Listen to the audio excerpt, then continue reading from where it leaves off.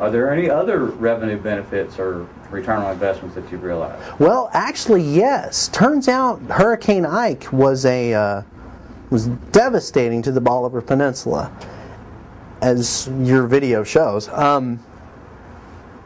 The Texas Windstorm Insurance Association contacted us for historic data on houses for elevation certificates on houses that no longer exist. Through the GIS system, I can pull them up very quickly and very efficiently, find out if we've done something, where it is, and I've already got it in a digital format that's ready to be sent to them. So you're able to sell them that data? Able to resell the data that we'd already captured. Wow. And there's nowhere else to get it. Wow. How many other survey companies are working in Galveston County? There's 4 or 5 surveyors. Out of all of the other, let's say there's 5 other, or a total of 5 companies working down here, all of them were probably contacted, but y'all were the only firm able to provide this data to the windstorm?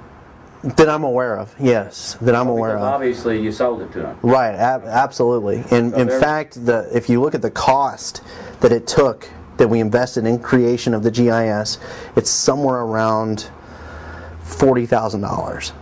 You know, with the employee that we brought in scanning, and the minimal investment that we have in software, and most of the coding and the web page programming is done by Sid's son. So we pay him, but we don't pay him a lot.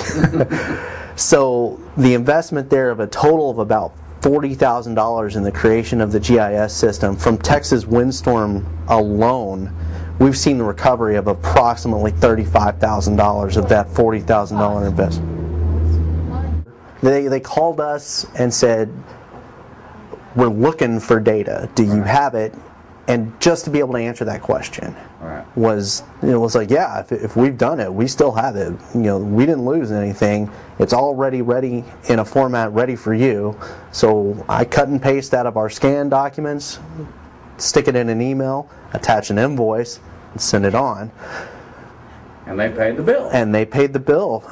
We've located elevation certificates on 350 or 370, somewhere in there, properties that they're having problems, you know, because these people, they're not going to settle the claim until they have every bit of information they can get. And so there's people waiting on windstorm, which without the documentation, they can't settle the claim. So we're really helping the public as well as the windstorm agency. Yeah, absolutely. Absolutely.